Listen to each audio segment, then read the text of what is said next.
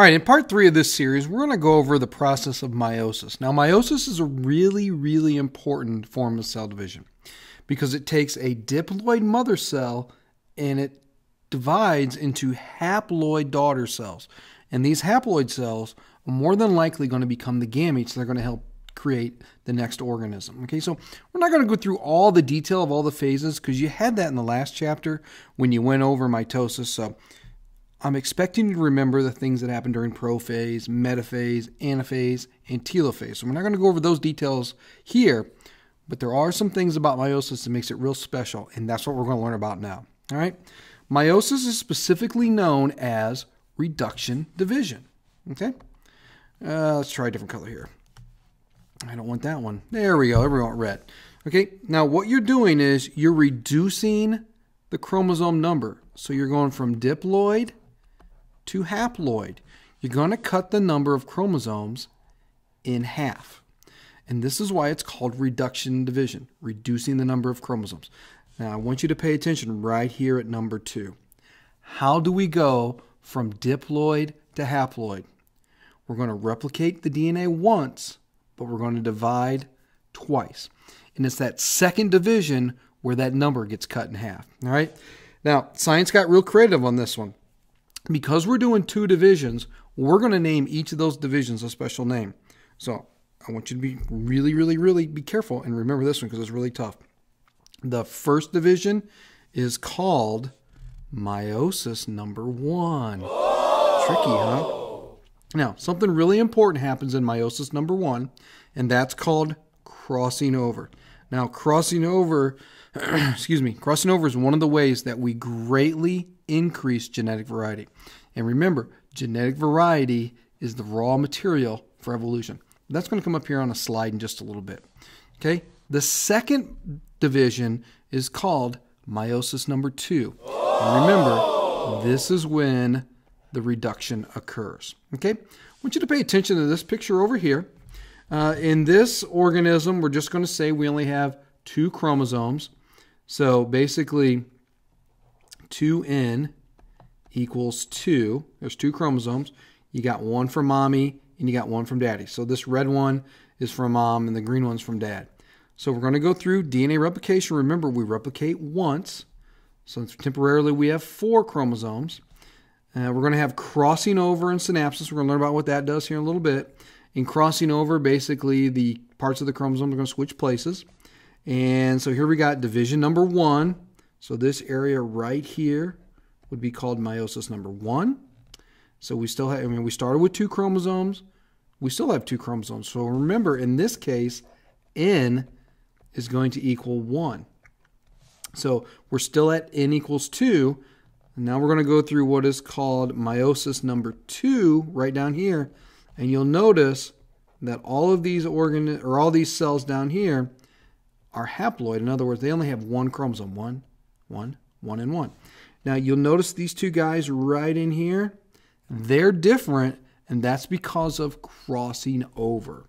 And so as we can see here, we've got 1, 2, 3, 4 haploid daughter cells. And because of crossing over, they're all different. Every one of these cells are different genetically, and that's really important for increasing the genetic variety. So let's look at crossing over in a little bit more detail. Now, remember, the coolest thing that happens during meiosis number 1 is the process of crossing over. When crossing over occurs, we're going to do a process called synapsis. And when synapsis occurs, your homologous chromosomes are going to pair up. And so the X shape, remember we have a replicated chromosome because we replicated once. The replicated chromosome from dad is going to pair up with this homolog, which is the one that came from mom.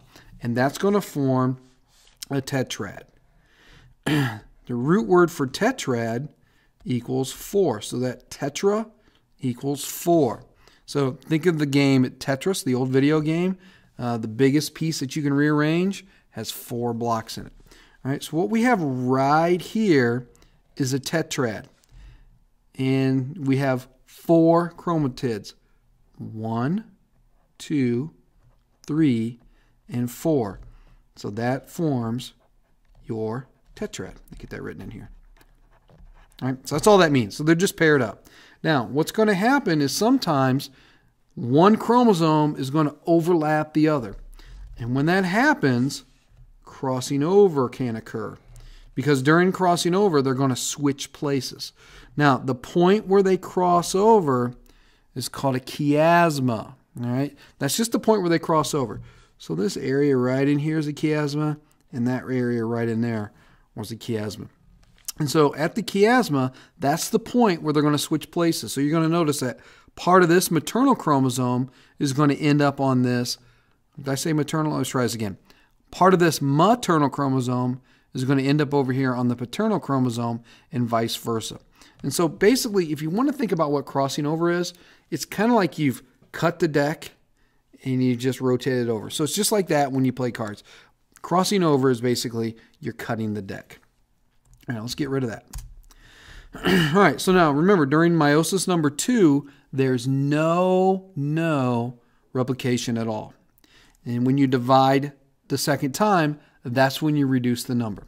And remember, when you're done, you're going to have 4 complete daughter cells. So let's look at this in terms of humans. And let's use green. All right, so humans have 46 chromosomes. 23 from dad, 23 from mom. All right, so we're going to go through the process of crossing over. So let's call this crossing over. And we're also going to have the process of DNA replication going on in here. I'll just call that DNA rep. And that's going to give you a cell that temporarily has 92 chromosomes because you got a copy of everyone from dad and you got a copy of everyone from mom. All right. So then we're going to go through meiosis number 1. We're going to call that M1. And that's going to give us cells that essentially have 46 chromosomes. These cells here, remember, they're not exactly like this cell over here because of crossing over. So remember, these are not identical. And then we're going to go through meiosis number 2. And it's during meiosis number 2, and we're just going to call that M2. That's when you're going to get your reduction. Because there was no DNA replication during in here. So every one of these cells are going to have 23 chromosomes, 23 chromosomes, 23, and 23. Now remember, out of these 4 haploid daughter cells, none of these are genetically identical. So it's not like you had in mitosis where all the cells were clones of each other. These are all going to be genetically different. And it's mainly because of this crossing over. We've cut the deck. And so not every single one of these are going to get the exact same genes. Okay? All right, we're going to stop this episode right here. I went through this real quick because I totally think that you should have understood what happens during prophase, metaphase, anaphase, telophase, and all those other parts of mitosis. And the same things are kind of happening here. But I do want you to remember that during meiosis, you're going to do DNA replication one times, but you're going to divide 2 times. And this is why you get this reduction division. You're going to cut your chromosomes from a diploid all the way to haploid. And the purpose of that is so that you can make those gametes so that you can do sexual reproduction. Okay? Now, in your textbook, I think it's on page 325, somewhere in that ballpark, there's going to be more detailed pictures than what I drew. You want to make sure that you look at those, okay? Because some of those pictures will show up on tests and quizzes. So I'm going to expect that you know how to go back to your book and read those pictures, okay? So, until the next time, we're going to catch you on the flip side.